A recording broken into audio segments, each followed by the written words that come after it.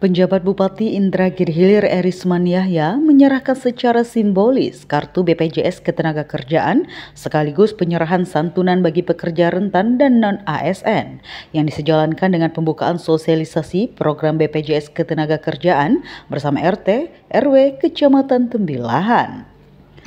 Kegiatan yang dipusatkan di kantor Camat Tembilahan ini turut dihadiri unsur Forkopimda, beberapa kepala OPD, camat, lurah, kepala kantor cabang Bpjs Rentan dan Tembilahan, juga ada perwakilan para pekerja yang menerima kepesertaan BPJS.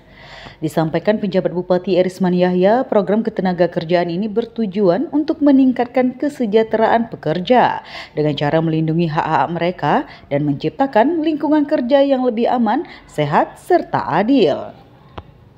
Selain itu juga penjabat Bupati mengatakan akan melanjutkan program pemerintah sebelumnya serta fokus mengamankan pilkada serentak.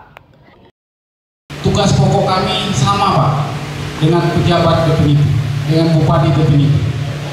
Oleh karena itulah tentu saja dalam waktu yang terbatas ini, karena memang tugas pokoknya sama dengan Bupati definitif, kami tentu merasa amanah ini harus kami jalankan secara maksimal. Kami merasa perlu menjalankan seoptimal mungkin amanah yang hari ini kami pikul. Erisman juga menggulirkan program-program baru seperti Kamis Bersih, Subuh Keliling atau Suling untuk membangun kebersamaan dan meningkatkan kepedulian sosial. Zakaria dan Denny Arizal melaporkan untuk Gemilang Televisi.